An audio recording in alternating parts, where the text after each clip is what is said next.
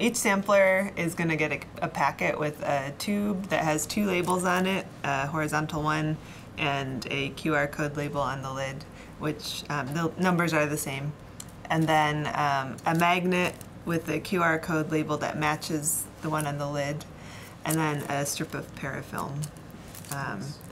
And samplers will just fill up their vial to the 50 ml line, cap it, and then wrap the parafilm around it. And then their teacher will ship them as a batch to the Dartmouth Trace Elements Analysis Core.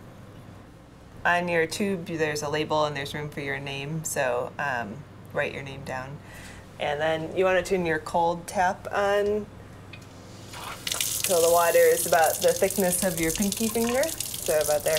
And then you want to let it run for 5 minutes to flush the pipes, so you're not getting anything that's like in the faucet or anything. You're getting water that's actually coming from the pipes. So 5 minutes are up, and I'm going to unscrew the lid from my vial, stick it under, and fill it up to about it doesn't have to be exact, but to the 50 milliliter line. Screw the lid back on, take my strip of parafilm, which is kind of like saran wrap, but it's a little different, and hold one side with my thumb while I stretch the rest of the parafilm around. And this will seal the lid so the tubes don't leak in transit. And that's it. Very easy.